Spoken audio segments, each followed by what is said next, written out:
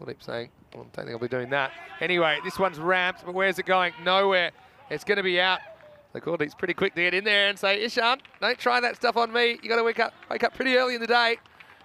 It's a ramp gone wrong. And to be funny, Chowan, if he was up to the stumps, he wouldn't have had to move. But I don't know if he would have seen it as well as he did by being back a little bit. He's got just over 3 overs to work with, and he's bowled first ball. So Kulldep goes 2 in 2. And Kulldep doing the job. And yeah, this is the way he was operating earlier in the series.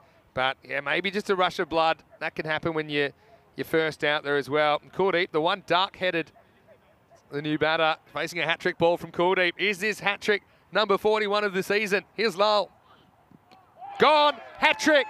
Kulldep Lal's done it. A magical moment here on Group B Finals Day. Kulldep goes 1, 2, 3 and knocks over the stumps. And that is the 41st hat-trick of the season. Kulldep Lal, well, take a bow. He's a mercurial performer. And he's wrecked the middle order here of Raval Sporting. 46 for 6 after 7 overs. What a great moment for him. And what a great moment for Grathia, who we will see in the ECL.